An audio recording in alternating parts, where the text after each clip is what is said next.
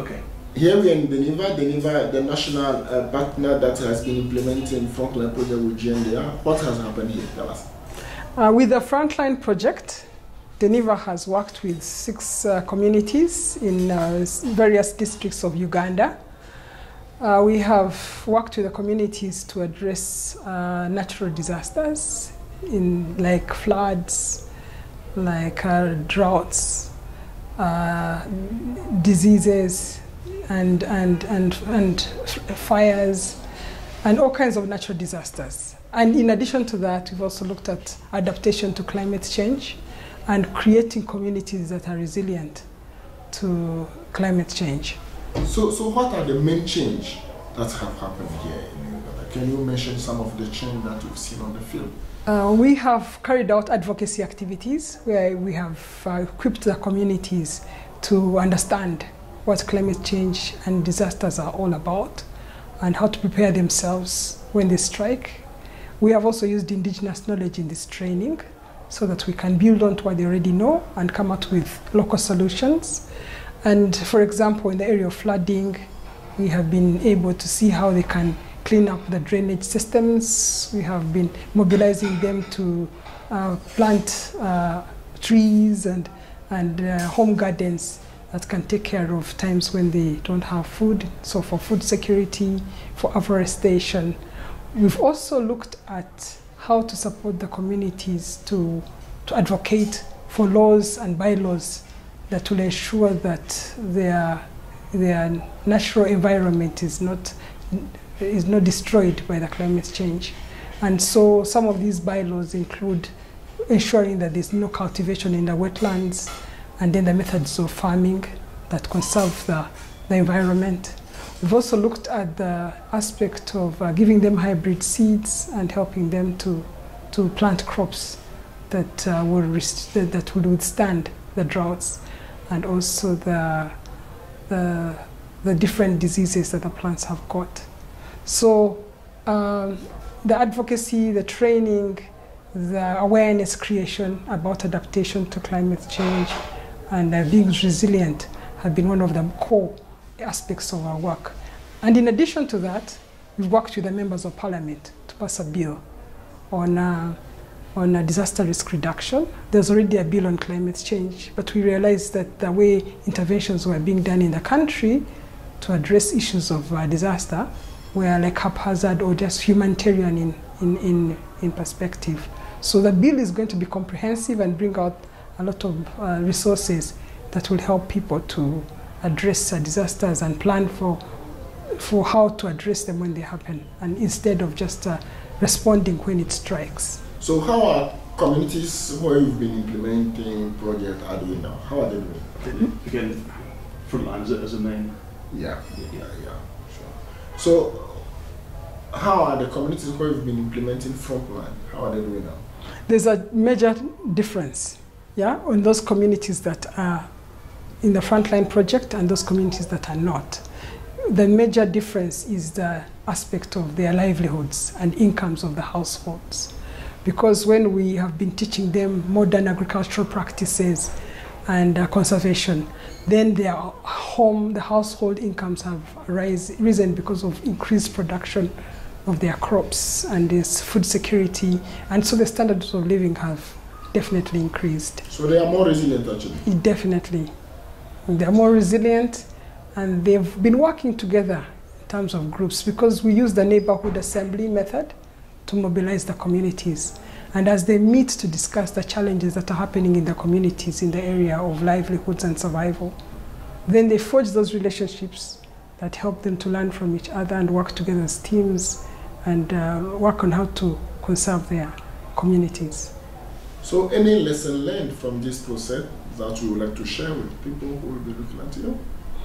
One of the major lessons learned is we need to demystify climate change and disaster risk reduction and make the people realize that if they work together to address these challenges that they have because of nature, they don't get overwhelmed. Like for the flooding, when it would flood in some of the communities, they would flee to another area and come back in the dry season. But we're saying, no, you don't have to leave your homes. How do we manage this flooding? And make sure you clear the drainages so that the water goes, and make sure that you don't overpopulate yourself in certain areas, let the water flow, and clean up the place. And then recycle some of the like the garbage they've got. So they've learned that you can adapt and live within those communities than moving. We've also learned the need to bring people together beyond just the climate change, disaster risk reduction messages, but broaden it to the issue of savings. The savings scheme has been a major innovation. So each person brings in money, and so they are attracted to come for these meetings beyond just the topic of disaster risk reduction. So as I understand, you've been really involved in the communities, and you've been working with the communities to improve their livelihood, to strengthen their capacity. So is there any message you want to share on the youth, on how and why people should commit local communities, why people should include local communities? Is there any message that you would like to send to decision makers? Yeah, local communities are the front line of disasters. They face the brunt of the problems when these disasters strike. So they're the people who are hit most. So they need to be involved from the stage of planning, implementation, monitoring, delivery, everything, all the way.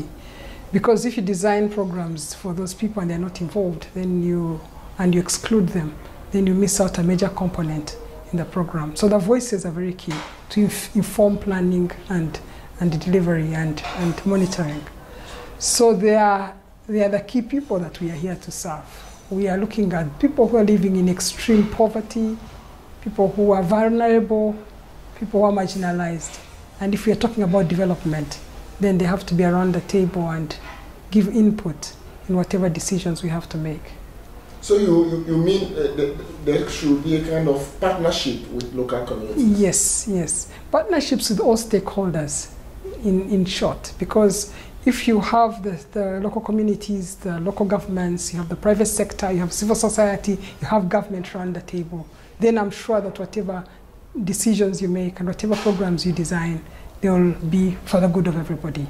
And that's what development should be, and that's what we're advocating for. Now, Frontline is officially closing. The fund is, the period of implementation is past already.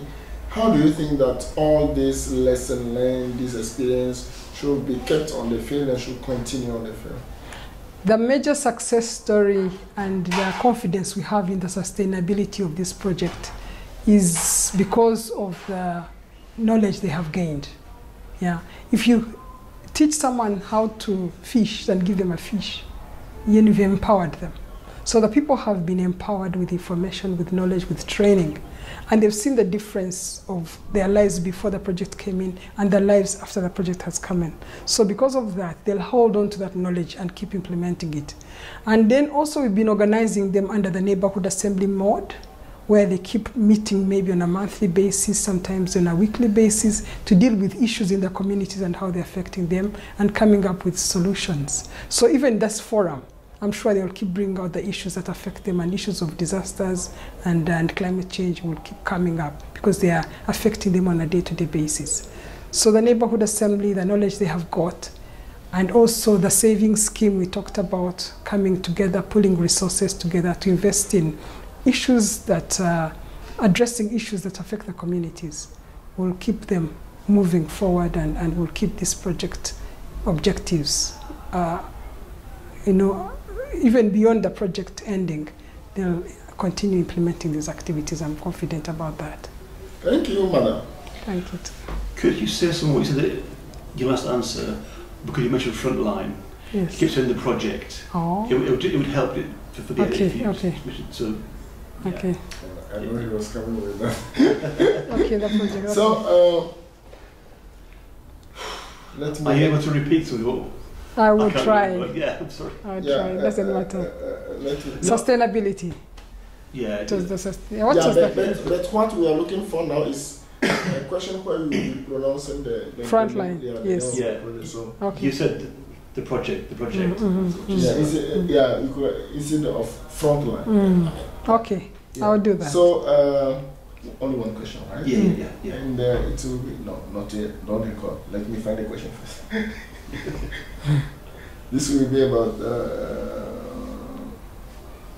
Sustainable lessons learned. No, how Frontline has the thing that we'll talk about the change. The impact. Yes. What's been the impact of Frontline? The impact of the Frontline and how it will. And in your answer mentioned Frontline. Okay. Yeah. Okay. Great, yeah. Okay. So, what are the impacts of Frontline on communities and maybe at national level? Any impact that you can mention? Frontline has supported the communities to transform their lives. They have been able to appreciate the training and the knowledge they have gained to improve their household incomes through improved agricultural practices that have increased their yields, and they have been able to sell these products or produce and raise the money. Frontline has enabled their communities to appreciate that they can work together to address the environmental, natural disaster, climate change problems that they are facing. So that information is going to continue helping them to improve their lives.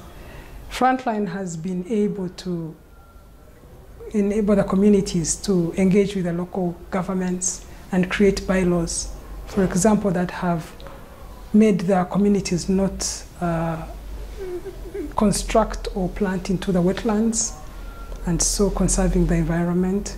Frontline project has been very helpful in negotiating with the parliamentarians and the sector ministries to come up with a disaster risk reduction bill. So Frontline has been very instrumental in transforming their lives and making sure that there's improved livelihoods and increased incomes that will transform their lives. Thank you so much. I'm eating up words. That was great. No. I hope you can get something.